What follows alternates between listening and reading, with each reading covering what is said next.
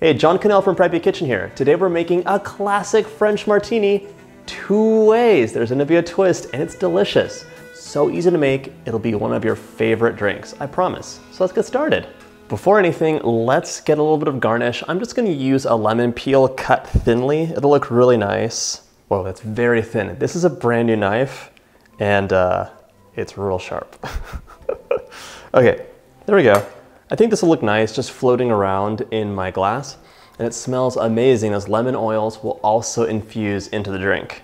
So I cut a couple more, just for safety. Okay, there we go. Let's add some ice into our shaker. Now I'm using a jigger that holds a 1/4 cup, but basically this drink is gonna be 1 part Chambord, 2 parts vodka, and 2 parts pineapple juice. So here I'm using 80 milliliters, ooh, whoa. Or a 1/4 cup of fresh pineapple juice right out of that jar, and then 1 equal part, so that's again 40 milliliters, no, 80 milliliters, or a 1/4 cup of vodka. You could add in a little bit extra if you feel like it. It's that kind of day. And now for the Chambord. This is like the fanciest bottle I've ever seen in my life. Look at the top. It's like a jewel. I'm not getting paid to say this. I had to pay $50 for you.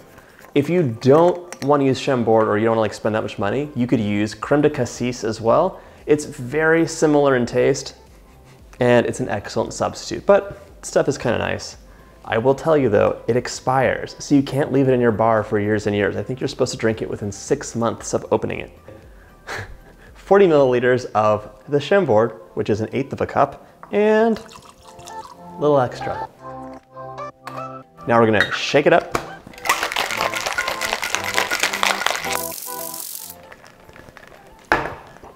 Use all your strength to open that cocktail shaker. Pour it out. Beautiful color. All right, I'm just gonna garnish it with that lemon peel. It's gonna add a little bit of lemon oil into the drink as well, and I think it looks pretty. All right, now it's time for a taste. That's delicious, thank you very much. But let's try it a second way with a little bit of a twist. More ice for the cocktail shaker. And this time I'm gonna add in 1 part pineapple juice. In you go. Again, 1 part vodka. If you wanted, you could add a little bit more. No one's watching, it's okay. Now, a squeeze of lime juice. I think a little bit of acid will help kind of intensify the flavors and brighten things up. So, healthy squeeze of lime juice. And again, a generous pour of Chambord. I'm gonna use the big jigger, but not fill it up all the way. It's gonna be like 2/3 of the way full.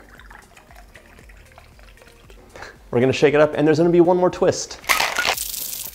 Oof, nice and chilly. All right, let's pour that in.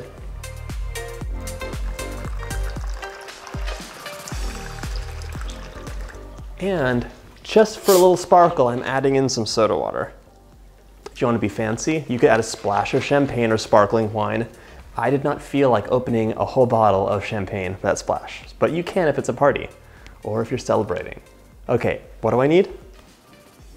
Ooh, no, better balance, that's what I need. I'm adding lemon peel for garnish, and now it's time for a sip.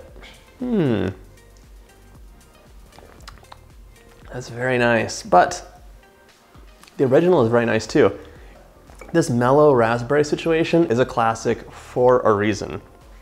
Definitely let me know if you have any substitutions that you're interested in.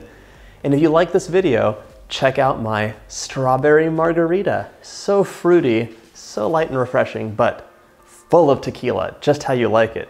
And why not check out my classic Manhattan drink? It is 3 ingredients coming together to make some serious old school magic. All right, thanks so much for watching and cheers.